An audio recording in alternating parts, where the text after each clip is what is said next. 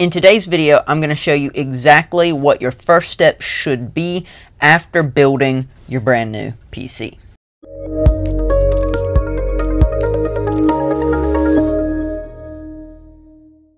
Howdy, my name is Timmy here with Sirius Power PC, and yes, I'm on the floor of my office because I don't currently have space on my desk because my old computer is still plugged in, and I don't want to swap out this with my old computer because I'm actually going to be swapping desk locations very, very soon. So yes, I'm here on the floor. If you wouldn't mind going ahead and subscribing, that would greatly show your support. We're over 30,000 subscribers strong, and we're just growing more every single day. Also, leave a like if you want to see more videos recommended in your algorithm like this one. So let's go ahead and get straight into what to do with your PC after you've built it. So I'm guessing that you've turned your PC on. You've probably tested to see if the lights come on and made sure that, you know, it stays on for more than 2 seconds at a time. Well, you're gonna need a couple things to do this. So, and I figure you know this, but just in case this is your first time building a PC and having a PC at all, here's a couple things you're gonna need. You're going to need your PC itself, obviously. You're going to need a monitor of some kind that plugs into your graphics card. Make sure to plug the monitor into your graphics card, not your motherboard. This is an issue that I made when I was first new to PC building that I very quickly learned is completely and totally wrong. You're also going to need a mouse. I have the Razer Basilisk V3. We're not sponsored, I just really like the mouse. Then you're also going to need a keyboard. Yes, this keyboard's built out of Legos. Don't ask me why. Finally, you're going to need 2 USB sticks. So the first one is the latest version of my BIOS for this motherboard, because this motherboard that I have was put out, it wasn't put out yesterday is what I'm trying to say. So it's going to have updates for it, and it could run into some issues with the RAM, it could run into some issues reading different components, so this BIOS update should make sure that it's not going to do that. You want to have one USB with the BIOS update, and we'll be making a video soon on how you can get this BIOS update onto your USB stick, but you're also going to need a copy of Windows 10 with the Windows Media Creation tool. I even have it labeled Windows 10 because I've used this drive for a couple other PCs. So I'll also be making a tutorial on how to get the Windows 10 Media Creation tool onto your USB stick. I'll leave both of those in the links in the description down below once they're made, but those are videos that are going to be coming up in the next couple weeks. So once you have all this together, go ahead and plug both your PC and your monitor in, and again, run your HDMI DisplayPort, whatever type of cable you're using, run that from your monitor into your graphics card. And without further ado, let's go ahead and power on our PC.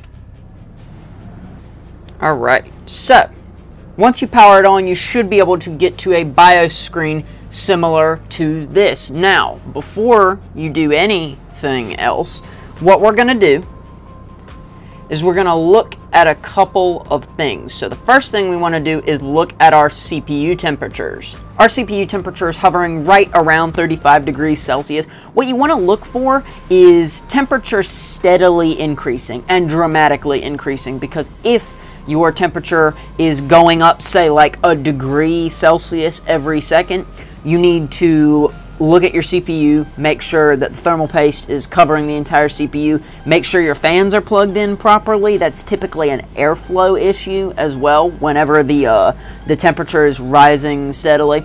So go ahead and look at that if you're having issues, but you should see your temperature hovering within a degree or 2 or 3. You should see your temperature hovering within a few degrees of one number, and mine's hovering right around 35 degrees Celsius, so that's good. So we're going to check a couple of things. So the first thing we're going to do is make sure that our CPU is red, and it is.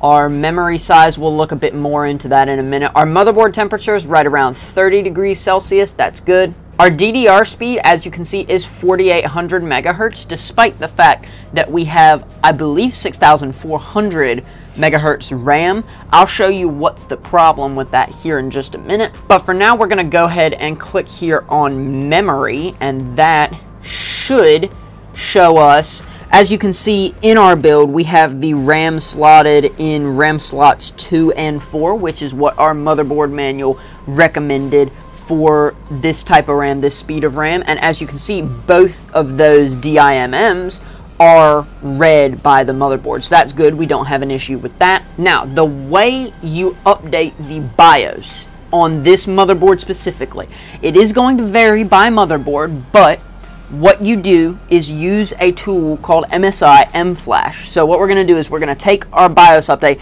make sure it's not the Windows update. Please, whatever you do, make sure it's not the Windows update. And we're going to go ahead and take this and plug it in to the back of our computer. I like to plug the USB directly into the motherboard for this. I believe you could use the front panel ports, but it's just a better idea to plug it straight into your motherboard. You're updating the motherboard anyways. Now that we have that USB installed, we're going to go ahead and come here to MFlash, and we're going to go ahead and click yes. Now, this is very important. If you have animals, remove them from your room right now. If you have unstable power in your house, maybe go ahead and buy a UPS. That way, if your power cuts off, you don't have to worry about critical issues being made, because there can be some really, really bad issues. Like, your PC could literally just be an expensive paperweight if you were to lose power or turn off your PC during the BIOS update. So, as you can see right here, we have our Kingston Data Traveler 3.0. The file in particular that we need to install the BIOS update is right here, the file path. So we're going to click on that. Make sure you know your file path. Are you sure you want to select this file? Yes. And BIOS is updating.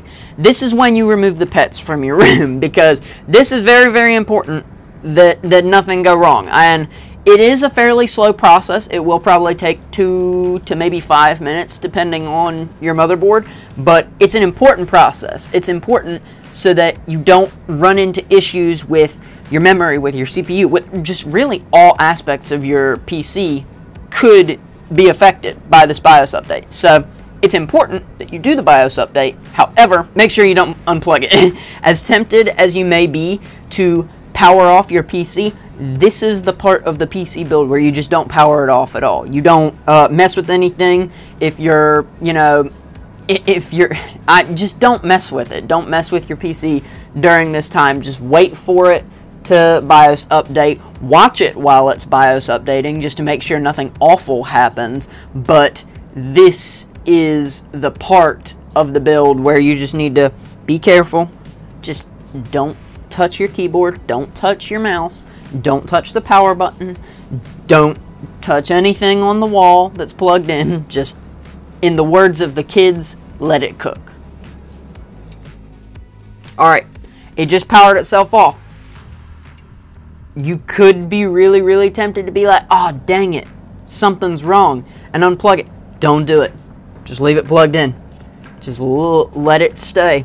Some different stuff may happen in your computer depending on what kind of motherboard you have. Your motherboard may test individual parts. Just let it sit, let it do its thing, and wait for the BIOS screen to come back up. Alright, so select CPU cooler type. We have here boxed cooler, tower air cooler, or water cooler. We have an AIO, so that's going to be water cooler, which is what was selected. That's good that that's already selected. So now that we've updated our motherboard, we can see here that the BIOS version should be the exact same as our installation media. So go ahead and cross-reference that with the website that you got it from. But I'm going to go ahead and unplug this USB stick and put it off to the side because we should be done with it for now. Ah, there we go. Okay, so I was wondering, under the storage option, my NVMe SSD didn't pop up immediately. But as you can see, if you go to advanced mode and come here to settings, you can see that my SSD is present there. Okay, so what we'll do now is go ahead and plug our Windows 10 USB in right like that. It did light up properly, so it's reading that USB like it should. And we're going to save config and exit. So what that should do is it should now begin reading our Windows 10 installation media and give us that option to install that. Alright, so once you get this popped up here, we're going to install English United States, and US keyboard. We'll hit next, and we'll go ahead and install now. So I do have a product key, but for simplicity's sake, for right now, we're not going to enter it. We're going to decide to enter that later. So we're going to click I don't have a product key, and we want to install Windows 10 Home. Go ahead and definitely read through the entire privacy policy. Okay, cool. I've read the whole thing. Accept license terms and hit next. Okay, we're going to choose install Windows only. We want to install it on our NVMe SSD, that way it boots faster. So it has that as drive 1. Go ahead and double check your gigabyte size, because for example, you see I have 8 terabytes on my hard drive, whereas I have 2 terabytes on my SSD. So that is the correct option. We're going to make sure that's locked in and click next. And now it is installing Windows. So go ahead, go get a snack or something. With the BIOS update, you don't really want to leave and go do anything else, because in the event that there's an error, you want to be there to fix it. You want to be present. Whereas with the Windows installation, it's don't leave your house, obviously, but you know, you can go do something else while Windows is updating. We decided to take off a little bit there. So what we're going to do is click here on United States, click yes. This is the right keyboard layout. There's no option for Lego keyboard. I just unironically made my PC password Beans. I would not like to have Siri but Windows. I forgot how fun it is to look at some white text while nothing happens. Goodness. What a rush. Alright. Windows is installed. So now that Windows is properly installed, I'm actually going to get this set up with the internet and get it set up. Actually, hold on. There is one more thing I want to show you. I want to show you how to turn on your XMP. That way you can actually fully use your RAM. So I'm going to go ahead and restart that. Spam the delete key to get to BIOS. Yes!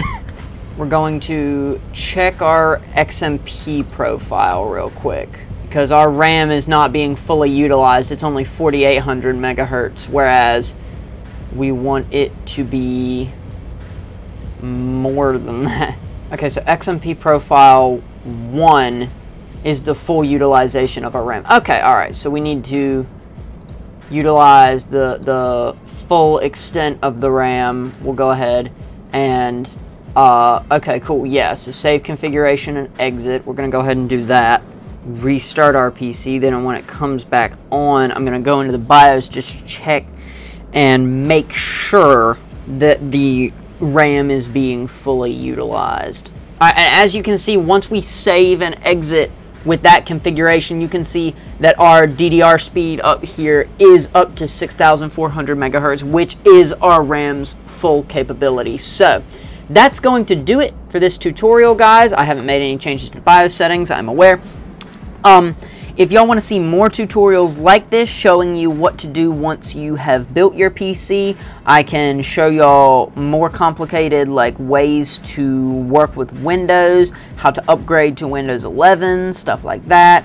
I can show y'all all sorts of different stuff about the different drivers and whatnot. But that's going to do it for today's video, because pretty much my goal of this video was to get you into Windows. And as you can see, when I type in Beans under my password, I am fully signed into Windows. So thank y'all so much for watching. My name is Timmy here with SiriusPowerPC.com. Be sure to check out our affiliate program in the link in the description down below so that you can make some extra money referring friends to our PCs. Thank y'all so much for watching.